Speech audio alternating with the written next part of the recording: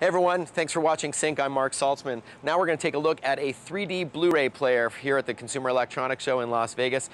We have another video on our site here about the 3D TV from Sony. Now this is their company's first 3D Blu-ray player. As you may know, in December they finalized the specification for Blu-ray 3D, and this is the first product coming out this summer that has that under the hood. So when you buy or rent an HD Blu-ray disc movie with 3D technology, like say Avatar, it's going to already have the ability to play it back for you. You will need, by the way, a 3D TV to watch that. Very cool stuff. It has Wi-Fi as well, so you can access the internet and pull out all that content, whether it's videos or news, on-demand sports information, stock quotes. And this is, of course, the latest spec Blu-ray player with BD Live support and picture-in-picture and all that. Also has DLNA, so you can wirelessly access content on a PC in another room, which is supported by Windows 7 natively, and USB as well, so you can snap in a thumb drive with your photos and music and videos and watch that as well. No price yet, but the S770 or BDP-S770 from Sony is coming out this summer, the first 3D Blu-ray player. I'm Marc Saltzman, you're watching Sync.